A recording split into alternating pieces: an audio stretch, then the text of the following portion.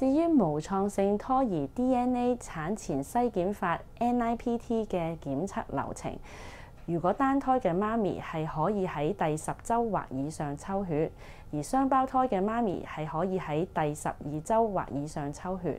抽血係喺診所進行，而血量係大約10毫升。經過化驗所嘅化驗呢，婦產科醫生係會向孕婦解釋返檢測嘅報告㗎。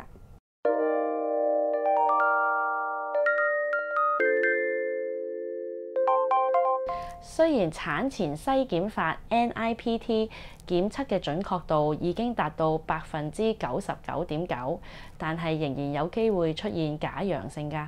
所以當報告呈現陽性嘅結果，醫生會建議孕婦做羊膜穿刺術或者絨毛取樣，作進一步嘅確認。相對傳統嘅 Oscar， 呢個方法能夠大大減低入侵性檢查嘅需要。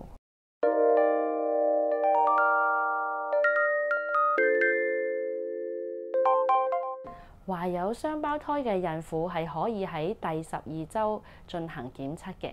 對於同卵雙胞胎嚟講呢，如果兩個胎兒喺母親血漿裡面嘅 DNA 總濃度超過最低要求，準確性係等同單胎㗎。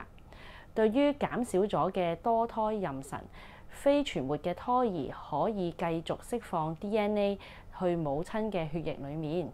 所以，如果產前篩檢法 NIPT 檢測呈陽性，就需要進一步嘅檢查，去確保胎兒有冇染色體異常嘅問題。